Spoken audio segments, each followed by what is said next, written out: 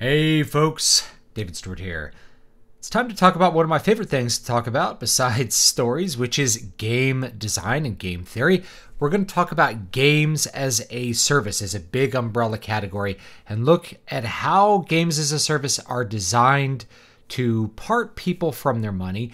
And hopefully I can help answer the question, can you play a game as a service style game and actually enjoy it, have fun without losing your wallet or ending up in maybe an addictive spiral, because these games definitely set themselves up to do some of that. Now, before I go any further with this, let me go ahead and try to define just a little bit what I mean by games as service.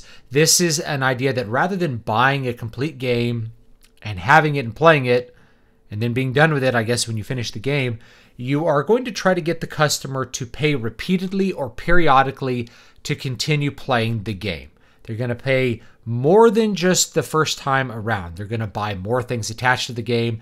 They're going to be paying additional times or be paying fairly often in order to continue to access the same essential gameplay. Now, this goes really far back, even though it's gotten a lot of attention the last couple of years with video games. It actually predates the entire video game phenomenon by quite a bit. If you go back to the old wargaming days and you look at something like Dungeons and Dragons, Dungeons and Dragons has an early version of this approach to selling customers repeated access to the same game. You can buy the original Dungeons and Dragons 1.0 box set, and then you could buy additional rule books that go with it. And so the additional rule books are basically getting customers to pay to continue to access and get deeper levels of the game. Then you have modules that go with Dungeons and Dragons. Then you have subsequent versions, Dungeons and Dragons 2.0, 3.0, 3.5, 4.0. There's even like a 4.1 or 4.5, 5.0. I guarantee you there'll be a 6th edition and a bunch of modules that will be updated that are from previous editions to go with 6th edition. So the entire idea here is that rather than people playing the original Dungeons and Dragons and just playing that game, they pay repeatedly to access the game in maybe just different angles, different adventures with the same basic gameplay that they're familiar with. Now, that has transformed over the years in a bunch of different ways. By the time you get to the 90s, you have Magic the Gathering, which is an example of what I would call a gachapon system or gacha system outside of video games. With Magic the Gathering, you're buying little packs of cards to play the game, and you don't know what's in the card. It's a mystery box, or you don't know what's in the pack. You open it up. Could be good cards, could be bad cards, could be cards you want, could be cards you don't want.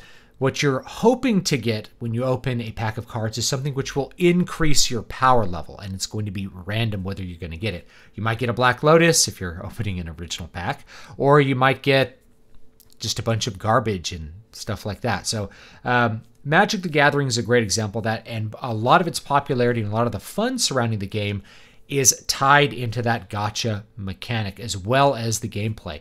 So they went and ran with that. Not only is it random, but you come out with new sets, new expansions several times a year.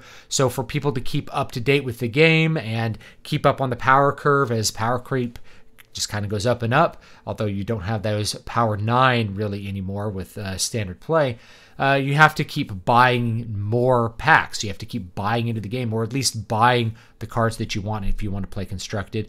And of course, if you're going to play like a draft style game, you're counting on the randomness of the cards to be part of the gameplay. As this gets transformed into the video game space, you have a couple of things that start to occur in the 90s. One of them is subsequent releases of what is essentially the same game. And the first, I guess, offenders of this would actually be sports games, because you have like Madden, NFL, 94, 95, 96, King Griffey Junior Baseball, 93, 94, 95, 96, until you get to the early 2000s where the gameplay hasn't changed really at all from year to year, but the uniforms and the rosters are updated. Maybe there's a couple of technical tweaks, but you're basically playing the same game year after year, and you're paying to access that game year after year. In the 90s, you also get the rise of expansion packs. This is especially prevalent with CRPGs, and a lot of RTSs had this. But you had, The Warcraft 2 expansion pack, Tides of Darkness, was expanded to Beyond the Dark Portal. You had MechWarrior 2 expansion pack, Ghost Pairs Legacy. You had expansion packs for all kinds of games in the 90s, and that continued through into the 2000s. So you ended up with Morrowind, which had a bunch of different expansion packs. Now, what are expansion packs? Well, now we'd probably call them DLC. They're a form of DLC, but what you're getting the customer to do is they're not buying a new game. They're not even buying a sequel with the same or similar gameplay. What they're buying is just more content for the same game. They're just paying to continue accessing the game that they enjoy playing and getting to play it for a longer period of time. Now, what people are really focusing on these days with games as a service is the mobile gaming market, because it uses a bunch of different things to try to get people to pay money to access the game repeatedly and over again. But with whatever the system it is, whether it's a video game or it's outside of that, the point is to get people to pay periodically and pay often in order to access the same game. So, let's go a little bit deeper. Let's talk about some of the monetization methods that exist in these. Now, games can use one of these, or it can use several of them, or it can try to use all of them.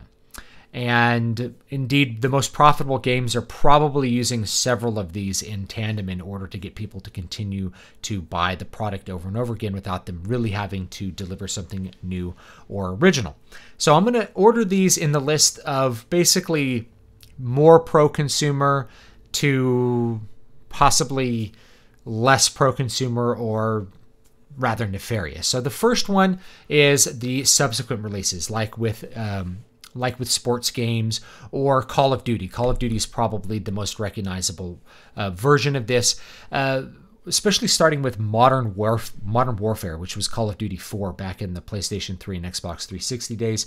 And that one is notable because people really got into the online play aspect. So every single year, they came out with a new Call of Duty game. And even though you're switching franchises, Call of Duty Black Ops, Call of Duty Modern Warfare 2, maybe Call of Duty Cold War, I think is going to be this year's. It's basically an annual release, comes out at the end of every single year. People are going to jump off of the old version and they're all going to jump into the new version to engage in the multiplayer play. And in different years, they've also used several other things that are on this list, but that's a really good example. It's a new game every year. And the reason that this is the most pro-consumer version of this is because it's really easy to exit anytime you want. And even though you might be inclined to buy the next Call of Duty game because everybody that you know is now playing the multiplayer of the new Call of Duty game, it's really easy to not. It's really easy to just not buy the next $60 game. There's an easy exit point with subsequent releases. Same thing with sports games. Yeah, everybody's playing the new FIFA game, but you can always just choose not to buy it. It's something that requires such a substantial investment in order to continue on. It's really easy to kind of step away. So, those are the annual release games. I don't think that they're too bad. The next one is DLC. DLC, I think, is something that's fairly pro-consumer. It's optional, and it usually extends the game, offers players more content to play within the same gameplay. And the reason it's not, higher on this list is because it's not a very good value most of the time. When you play most DLCs, especially if you're playing with like an RPG, a BioWare RPG, you realize you paid $5 or $10 for what amounts to just like an hour of gameplay, and then you're done with it. It's very disposable. It's often very low quality, and it's really just there to milk people who are big fans of games.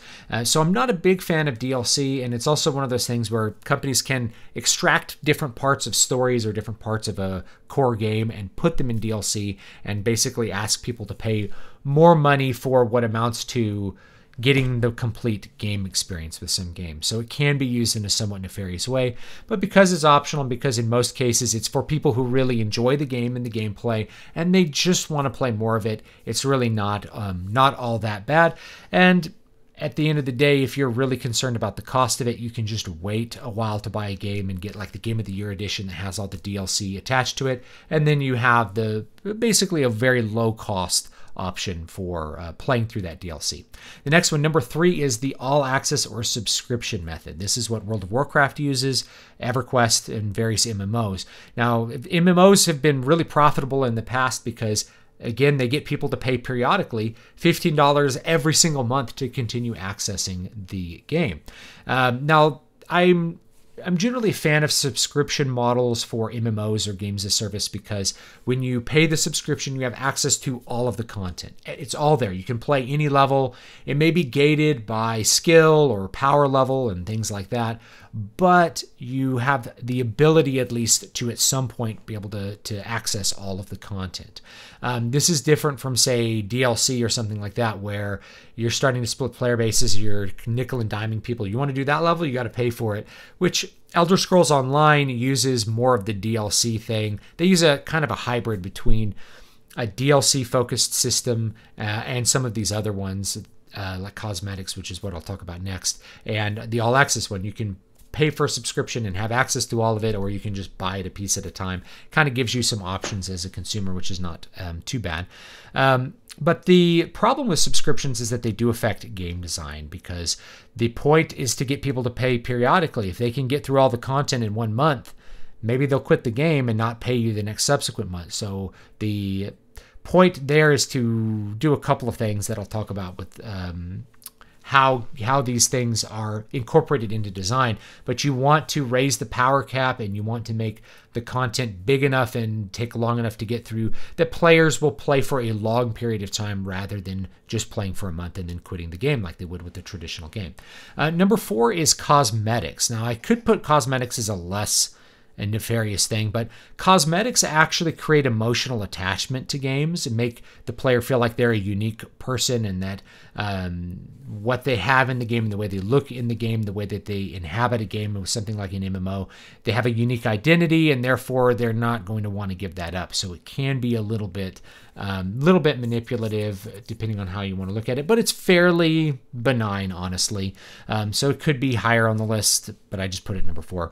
Cosmetics, this is just where you sell character appearances or weapon appearances or something in a game, and otherwise the gameplay is unaffected. Things just look differently. You see the guy on the cool store-bought mount, that's what you see. That's cosmetics.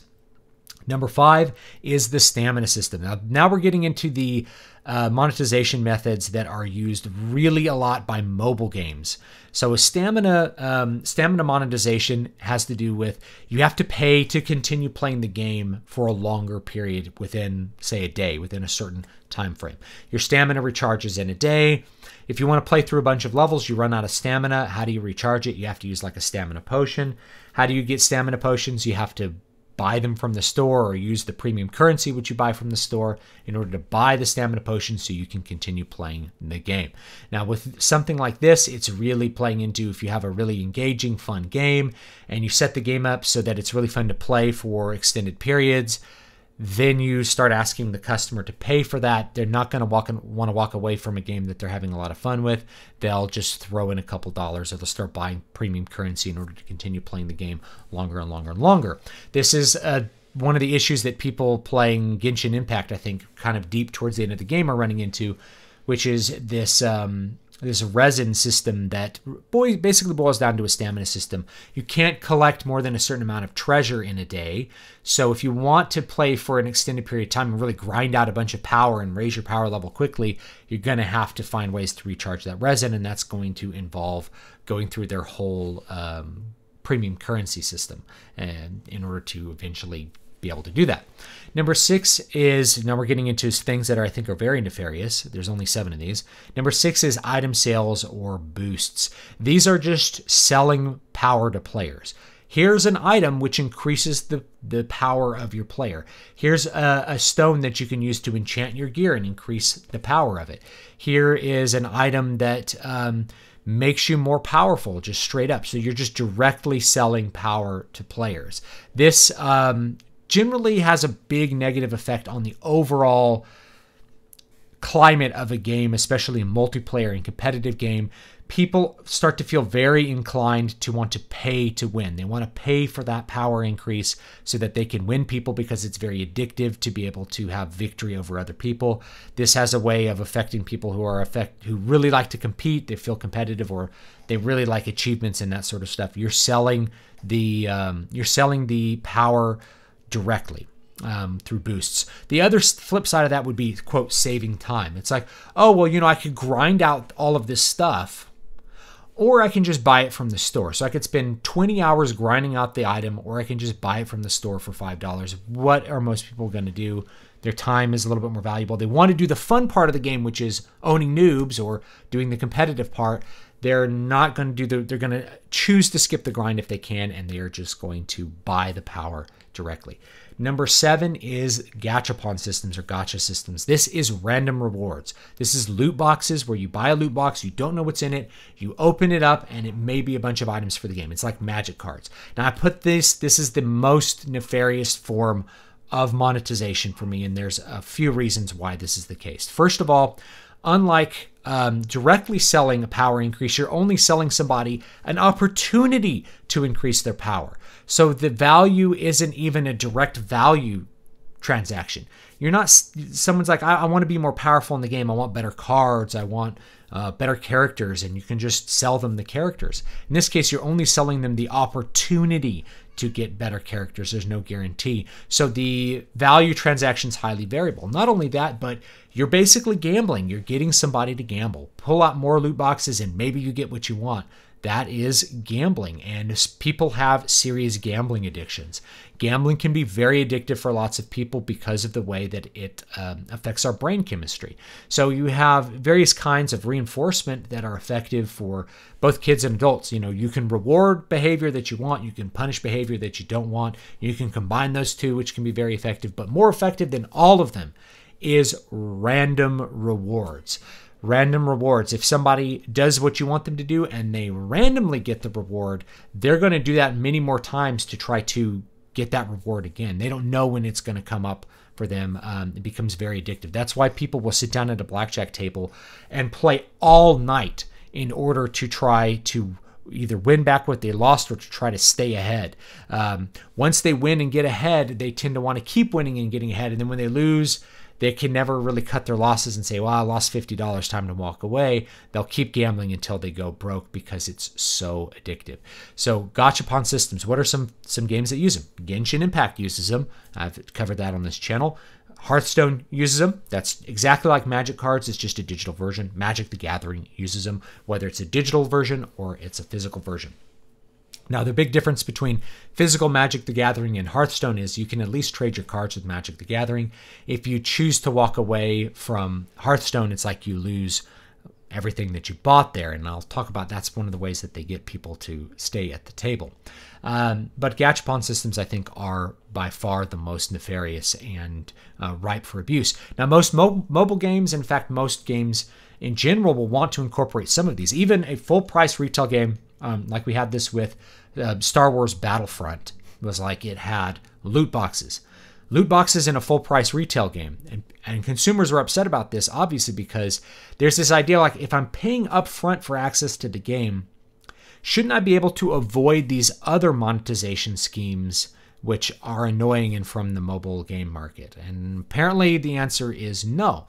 But if you look a little bit more deeply, you'll see lots of MMOs use big combinations of these. So World of Warcraft uses a subscription model, but it also has subsequent release model too. It releases expansions, which everybody has to buy into, which make all the old content completely obsolete and pointless to play.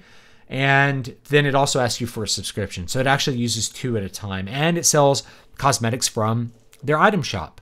And in some ways it sells power. If you buy a character boost that boosts you up to level 120, or now it's level 50, that's a direct selling of power, because as you level up, you get more powerful. So they're selling you power or saving you time. So they do all of these things. They use 3 of these things at least.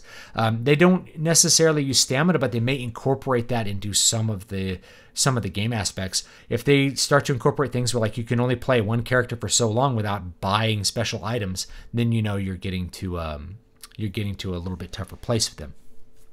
But gachapon, I think, is the most serious. So how do they get people coming back again and again? How do they get them basically paying over and over again and refusing to walk away from a game. So the first thing that you'll notice with games as service is they have an increasing gameplay engagement as you go. When you start, the gameplay is fun. It's very easy and fun to grasp the micro level gameplay. So Genshin Impact's a great example. The micro level gameplay is really, really fun. World of Warcraft, the micro level gameplay is really fun. I've talked about this in other videos. You have micro, macro, meta. Micro is like pressing the buttons. Macro is strategizing about things, and meta is even bigger strategizing. Like, how do I get the best equipment? How do I get the best set of characters in order to maximize my power? So they start to increase that. So once you start, you're at the micro level, which is very fun, and you're like, well, this gameplay is fun. Then you move up to the macro level, which is going to be centered around, say, leveling up your characters in Genshin Impact, getting them to a higher level, and all of a sudden, they start incorporating some monetization schemes. So you can't level your characters through experience. Killing monsters doesn't level your characters up very well compared to a traditional RPG. So you buy the item boosts. You get them all kinds of places for doing different things, but they also monetize it through a couple of clever methods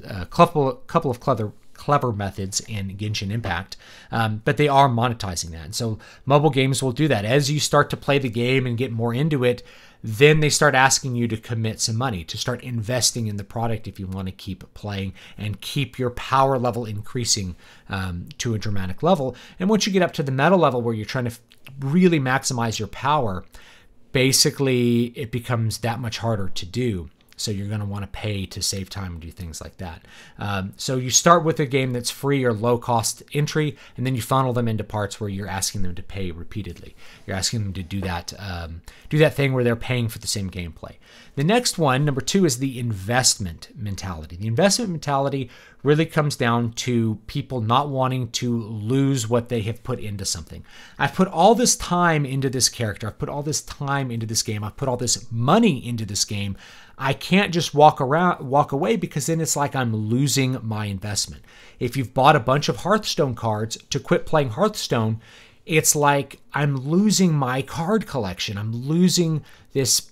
I spent $100 on my cards and I'm going to lose my cards. Unlike Magic the Gathering, where you could sell your cards and recoup some of that, when you're looking at a video game like Hearthstone, you can't sell your cards and recoup the investment. It's something that will keep you playing because you're just like, I can't walk away from this. I dumped all this money into this game. So once they get you, they ask you to invest, and once they get you to start investing, then you're not going to want to let go of that investment. You're going to want to get some return. Oh, I put all this money into this game and I haven't even gotten to end game. Put all this money and time into this game and I haven't even gotten up to a certain rank. I have to at least play to get up to a higher rank in order to leave, even if you're not enjoying the game anymore. The next one is emotional attachment. Emotional attachment can be very, very effective. This is what they do with cosmetics. My character is special. My existence in the game is special. I am special. My account is special and unique. I don't want to lose that. It has some sort of expression of who I am. So even if you don't enjoy playing World of Warcraft, you may enjoy walking around Ironforge in your cool looking gear that people can look at and talking to people, right? You have an emotional attachment to what you've done. You open up your bank and you see all your old gear from, all your old raids. You're like, I can't just abandon this character. I've played it for 10 years. This is the character that I killed the Lich King on. It's the character I killed Illidan on. It's the character I killed KT on. I can't just walk away from the game, but it's not real, right? It's an artificial emotional attachment that they give you. So cosmetics buy into that. You are not going to walk away from something that you feel is some expression or some part of yourself and your identity very easily. And they know this. And the last one is addiction. Addiction is how they get you coming back, is that high feeling when you roll the dice and you get something that's a really good item in that gacha system. You get a really good character on your pull. You get a really good weapon or something. You roll the dice, you get a great item. You're going to want to keep rolling the dice to feel that, even if you aren't enjoying the micro and macro level of the gameplay. And really, the addictive stuff tends to come in at the higher levels of gameplay, the meta level, if you will, where you're trying to get the best cards, have the best deck in Hearthstone. You're trying to get the best characters in whatever mobile gacha game you're playing. And so to get the best characters and get the highest arena rating, you're going to have to roll those dice a bunch of times over and over again. You're going to have to get the same character 10 times to keep increasing his power level up to the maximum amount. And it becomes addictive to the point where people are no longer enjoying what they're actually doing when they're playing the game. They're not enjoying that micro level anymore. All they want to do is to get some kind of accomplishment, to get that feeling back that they've been lucky and they've gotten something good. And they'll keep spending time and money on it until basically they go bust, until they really can't spend money on it anymore. So these things can be addictive. So with that in mind, can you play games as a service and have fun with them? And my answer is yes, you can, but you have to know yourself and you have to establish a couple things before you get into any of these, whether it's an MMO or it's Genshin Impact or some other kind of mobile game, a mobile gacha game. Yeah, you can have a lot of fun with a mobile gacha game. Absolutely you can, but you have to know what you're doing ahead of time before you begin. So the first one is know thyself. If you're a person who struggles with gambling addiction, games as service models that use gambling mechanics are going to negatively affect you. And that includes World of Warcraft. World of Warcraft uses a gambling mechanic. Even though they don't monetize the gambling necessarily, the gambling is used to prolong your play. Because you don't know what item a boss is going to drop. You hope it's going to drop the item that you want. And you're going to be inclined to play for months farming a boss to get the item that you want. That's the way it works, right? So even though they're not directly monetizing it, it can still create addictive issues. So if you're a person who gets addicted to that sort of feeling and you've maybe struggled with gambling addiction in the past, games as service in general are going to be a negative thing for you in most cases. If they completely avoid chance mechanics, you're going to do a little bit better with that. But they like to put in a lot of chance, bonus loot and stuff, because it works really good at keeping people at the table. It keeps the addicts playing the cards all night long until they go bust. So know thyself. The other one is you have to ask yourself, what is my completion point for this game? At what point do I say I have actually reached the end of the game? It's really easy if you're playing, say, Final Fantasy IX. You beat the last boss. That's the end of the game. Final Fantasy XII, you beat the last boss. That's potentially the end of the game, but you could keep playing, like you could play the boss rush mode or whatever, but maybe you don't want to. So you got to decide before you play a game, what's my actual completion point? If you're playing World of Warcraft, when are you going to say, I've finished the things that I set out to do? You have to know what you want to do ahead of time. Do you want to beat the last boss? So when you get to the last boss in the first raid, are you going to quit? Oh no, because they're going to release more raids. They know this. They will periodically release the new content when people get bored or start to reach the level cap. So they will ask you to continue playing the game in order to reach the completion point. They're going to kick it down the line. So you got to decide ahead of time where your completion point is. Is it killing the last boss? Is it getting max level? Is it getting all epics? What's going to be your completion point? And then when you reach that completion point, you have to be able to say to yourself, okay, I've done what I wanted to do. I got an arena rating that I wanted to get. It's now okay for me to turn the game off. It's okay for me to cancel my subscription and play something different. So you have to decide what your completion point is. One of the things about MMOs that they're very clever at doing is releasing content periodically. That's how they get people to pay periodically. One of the things that they will set up is that 99% of the player base cannot reach the power cap. So the power cap is put so high that almost nobody can get at it. They do this with mobile games. They also do this with World of Warcraft. With World of Warcraft, it's not just the hardest level raid, like the Mythic raid, getting the gear for the Mythic raid. It's also, you have to get the gear from the Mythic raid and get it Warforged. So the actual power cap is pretty much impossible for anybody to reach. And that's by design. It's so that people will continue playing and playing and playing to try to reach that power cap. So if you're trying to reach the power cap, that's a very bad completion point.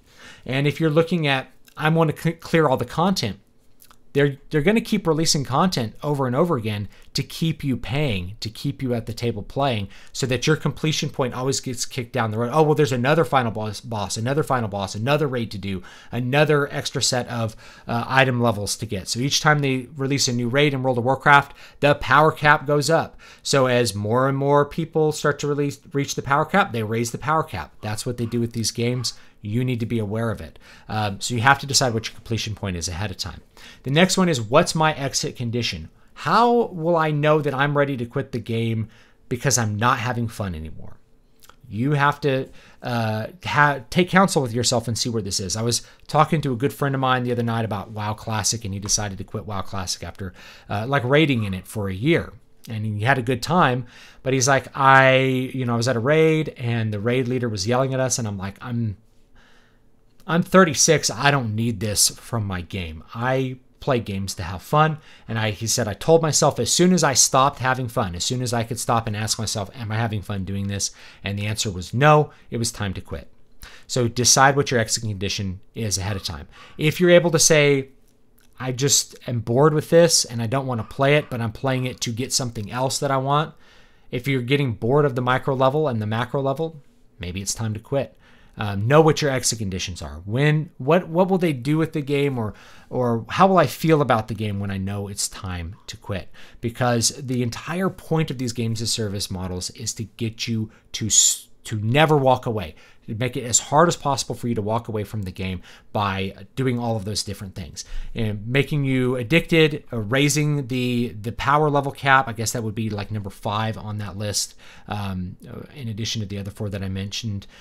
Raising the power cap, trying to keep you invested in what you're doing so that you will feel like you're losing something financially if you walk away, or you're losing something emotionally if you walk away, that you have some kind of unique identity attached to the game, or you're just addicted to the feeling of winning loot.